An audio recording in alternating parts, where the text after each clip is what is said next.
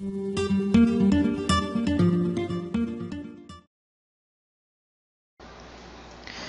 is Andres Salazar. In this video I'm going to explain about how to personalize your charts.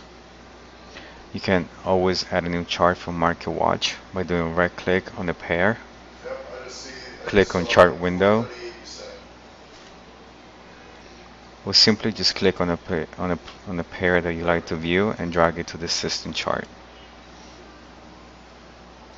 You also have different selections to customize your chart screen. You can change your from cursor to crosshair or simply add lines in your chart. You can always zoom in and zoom out your chart just by simply going to the top of your platform and click on zoom in or zoom in or zoom out. You can view chart style by going to window and choose the chart style that you would like, such as horizontal or vertical. It will be whichever way you prefer to look at your charts for your own trade analysis. Time conditions can also be changed.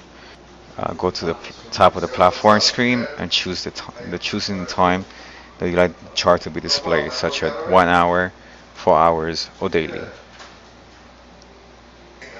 You also have the option to what type of chart to view, from line chart to candlestick or bar chart.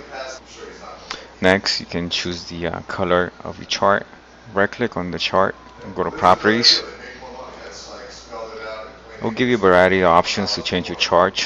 You can just go to color scheme and you can select a preset color.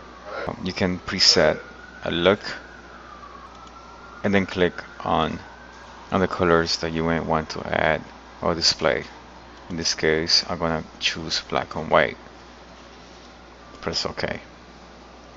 If you already found your look and added the indicators you wish to trade with, you may want to save the template by going to Charts,